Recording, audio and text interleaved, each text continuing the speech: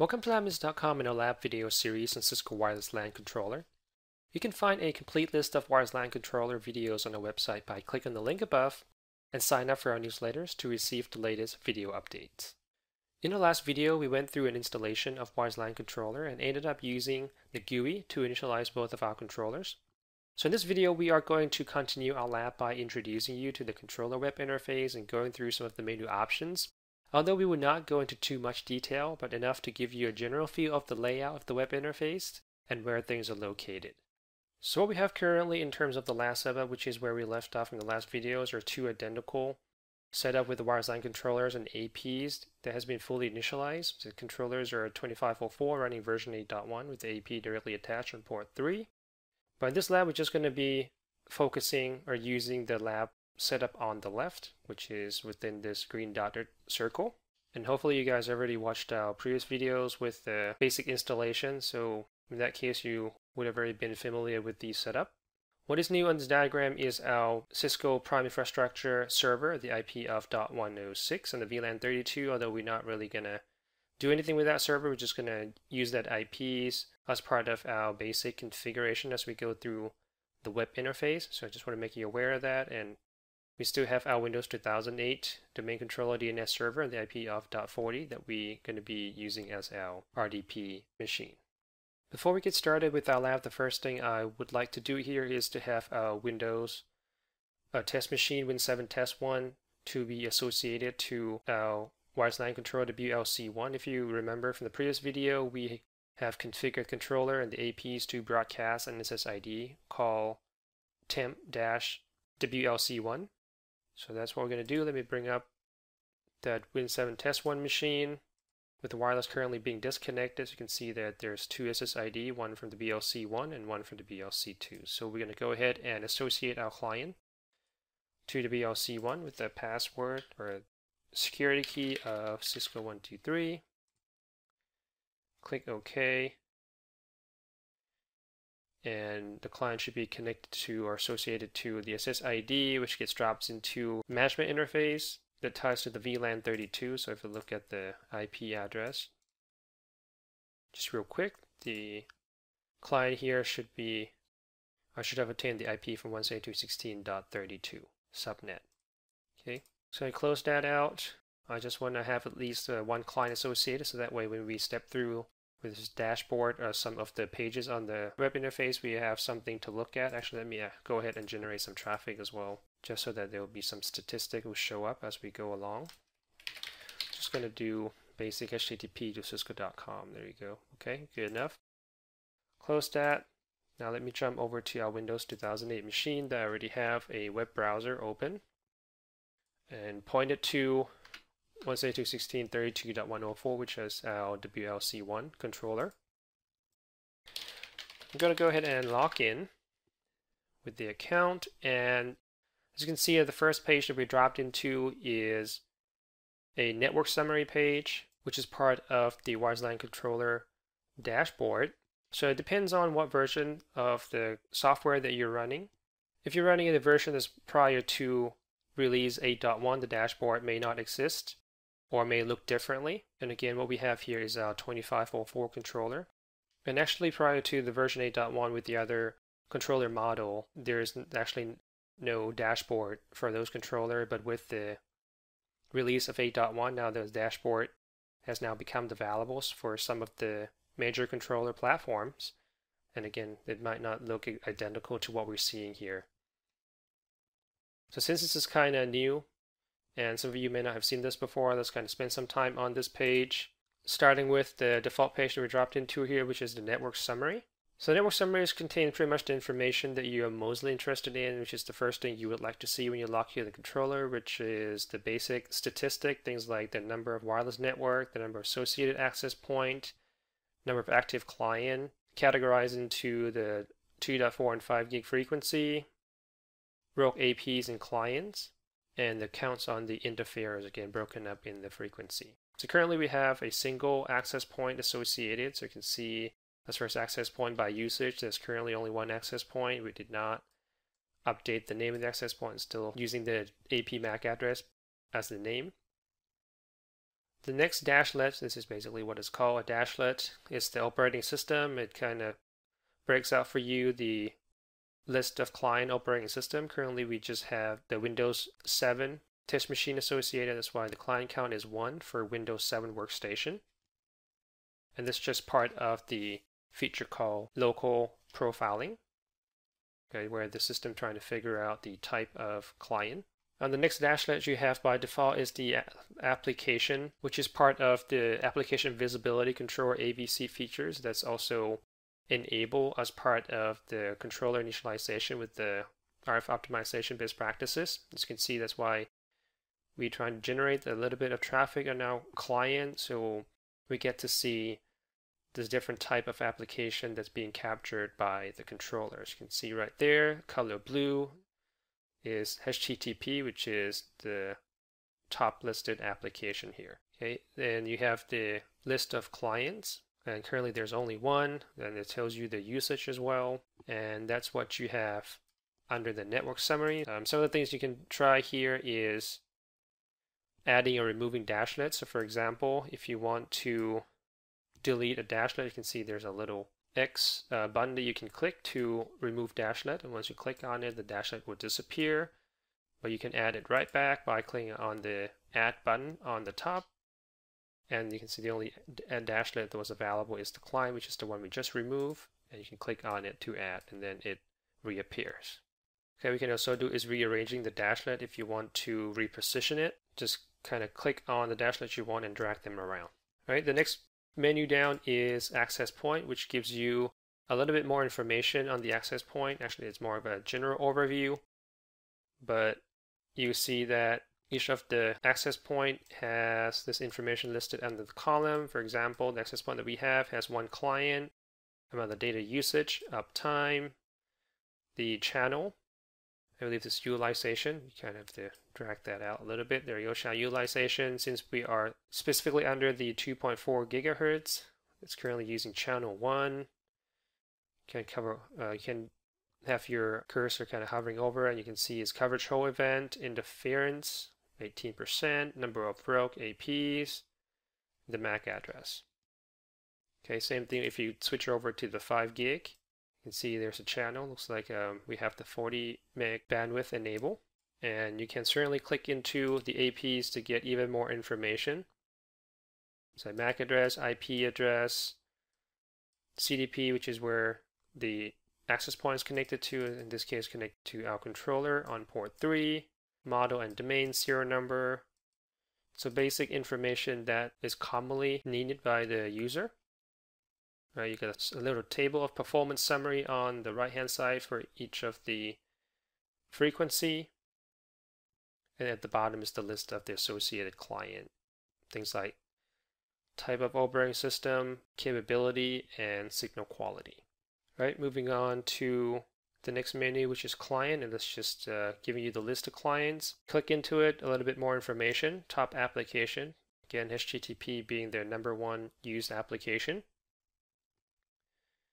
The rate the client is currently operating in, here we have a 144 meg, client capability of 211N. If the client is CCX capable or compatible, is also listed out the version for you, and kind of handy here is also tells you the number of the spatial stream that the client is using, okay, which is currently 2.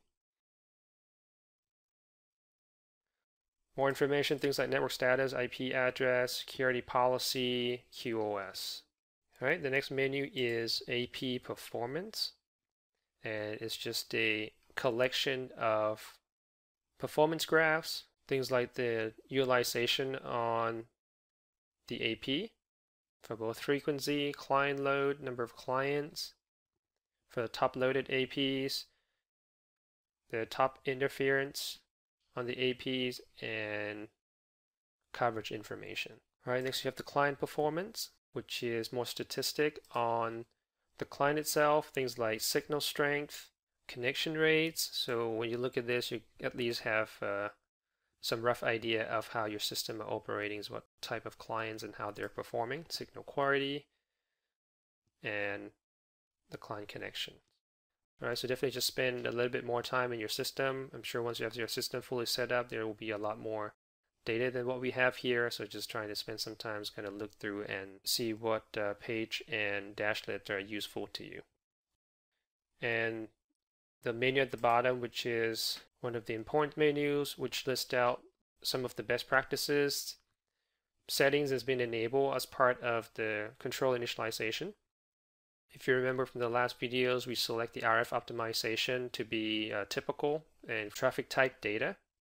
And this is where it listed out what has been enabled as a result of that selection. So here, it looks like there's a total of 27 recommended settings, and 21 of those has been implemented by the system. And that's what is being shown as a compliance level. So let's go through some of these things like AVC visibility that's got turned on.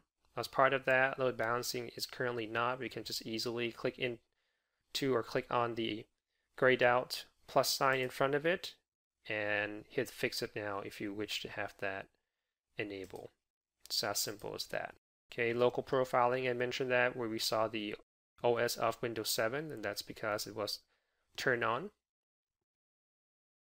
And you can even see a further list of optimization by expanding on the plus sign, things like NTP, Fast SSID, MDNS Gateway, AirNet IE, and the list just keep going down the page. There's another section for security, things like rogue policy that got turned on, as well as the RF management, feature like band select, TPC, coverage hole detection, and clean air. Okay, so if there's some of the features that you would like to enable immediately, then just you can enable it right here, because these are the list of the best practices. So let me tell you, let's go ahead and enable load balancing. So let's go ahead and click fix it now. Click OK, and there you go. As that gets fixed, the compliance level goes up, and now we have 22 settings turned on out of 27. Okay, there's not even a need to save that. So that's all the menu we have on the left. Now on the top right hand side, you can perform a quick search whether it's on the AP or the client. Then you have the advanced link. Well, once you click on that, it will take you to the traditional web interface, which we'll go to in a second here. Now on the right hand side of that, you can click on this person's icon, and you can change the default landing page if you no longer want to see the dashboard as your default landing page, and you can switch over to the monitor summary, which would take you back to the legacy web interface. Okay, so you can click on the system information. This is just a quick access to the controller information in case you need that.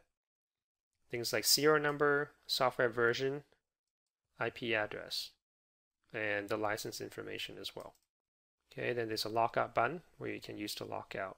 Right now that we have reviewed pretty much everything on this page right here, let's move forward and go to our controller web interface by clicking on this advanced link. Alright, so you can see that once you click on the advanced, it takes you to what may have looked more familiar to you, which is what we have seen and known on the Cisco Wireless LAN Controller.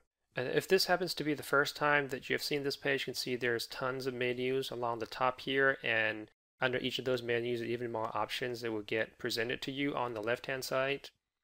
So what we're going to try to do here is to go through all those options and kind of point out what they are used for and where to go if you want to configure certain features, but again, without going into too much detail. And that's because we're going to have a lot more videos covering each of those features in much greater extent. Okay, and that will be what the remaining videos in this video series is going to be all about, which is covering all those features. So now let's go through each of these menus one by one, starting with the monitor menu.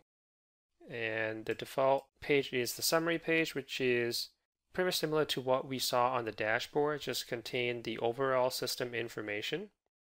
Right here, a section for the controller summary, looks just like what we saw a couple seconds ago.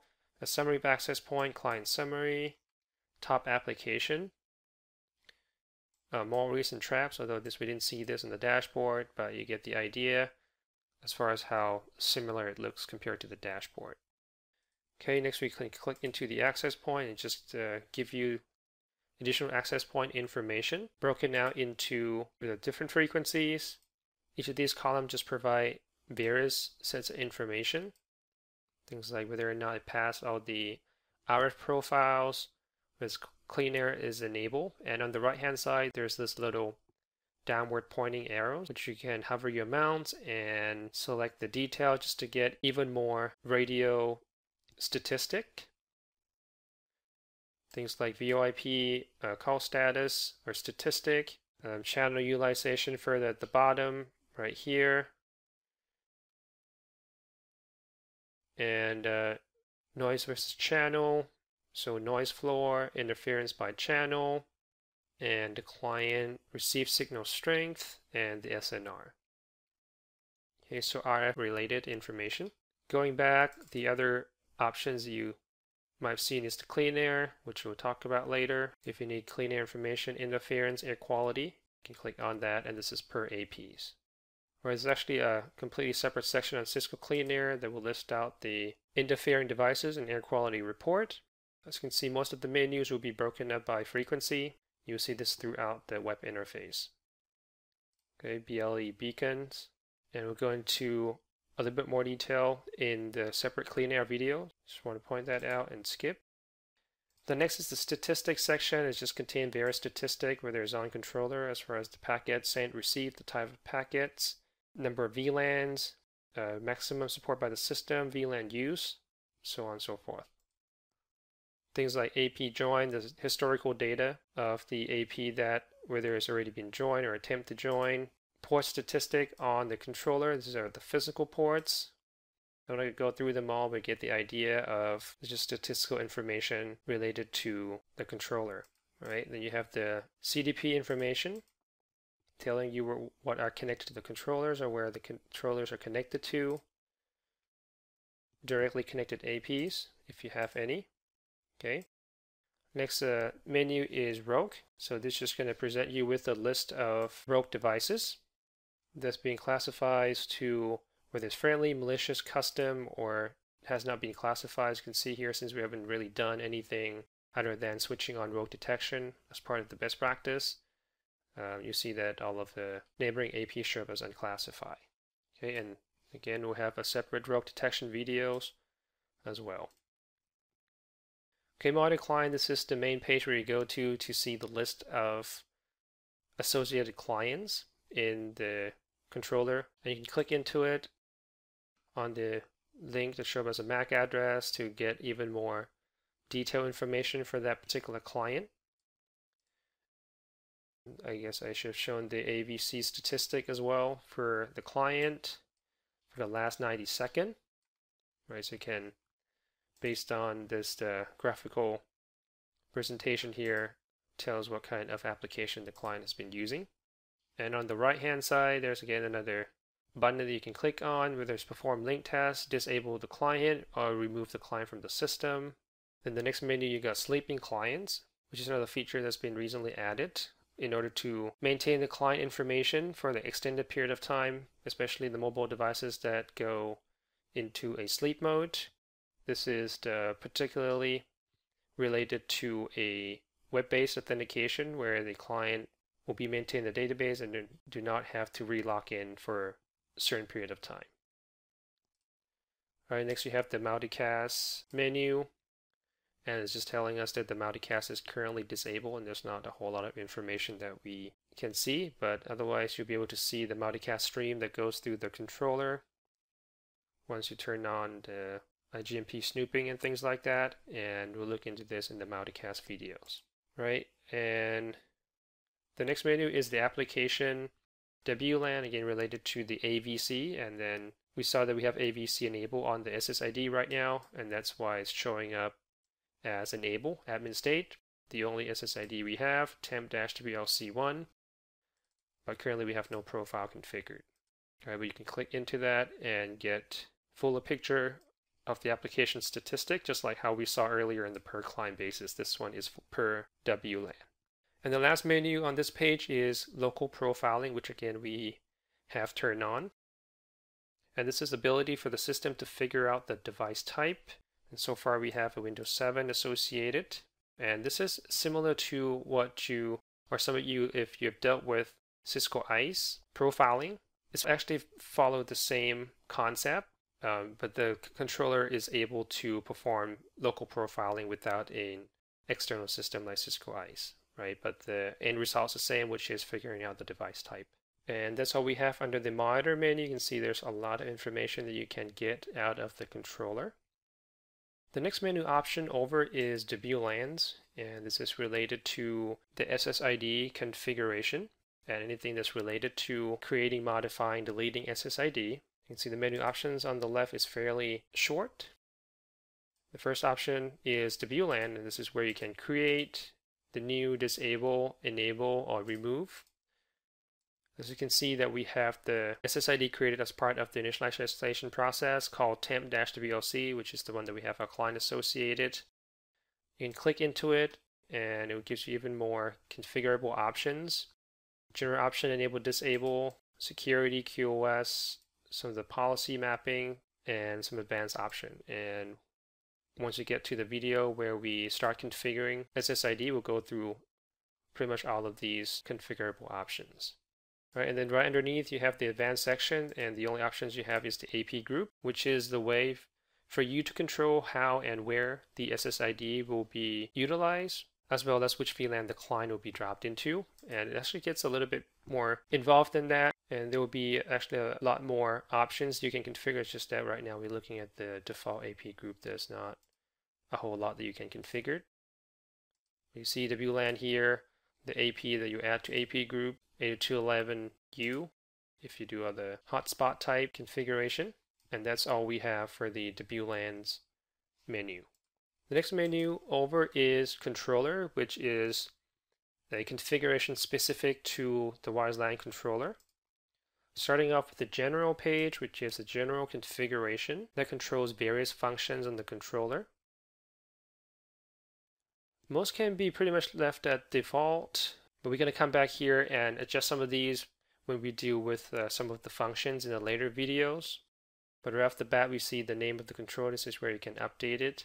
And you can also see the mobility domain name that we have provided during the GUI initialization as well. All right, next we have the inventory, which again look very similar to what we saw under the system information. So the UID parameters. So this is something that you will need when you need to register or fulfill the access point license on the Cisco website. Okay, so this is where you will come and get those information. Next menu is the interfaces, and these are the page where you can create various type of interfaces wireless LAN controller, and we'll go through those interface type more extensively in a separate videos, but just so you know, this is the page where you come in, create interfaces, assign IP address, map to VLANs, and things like that.